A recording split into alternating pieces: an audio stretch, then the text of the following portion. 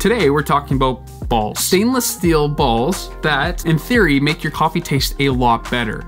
I think this is really interesting. Now, before we get into this, let me explain what's going on. In 2021, Hugh Kelly, a barista championship competitor, took 2 metal stones and brewed the first 12 grams of his espresso over top of these chilled stones. He wanted to lock in the volatile aromatic compounds that are often lost in the oxidation process that happens especially at the beginning of our brew. In theory, this blanching effect would elevate some sweetness or complexity and produce a better cup of coffee by locking in those compounds that are otherwise lost. Today, to do that, we're gonna take some whiskey stones and we're gonna brew over top of them to see what the results are.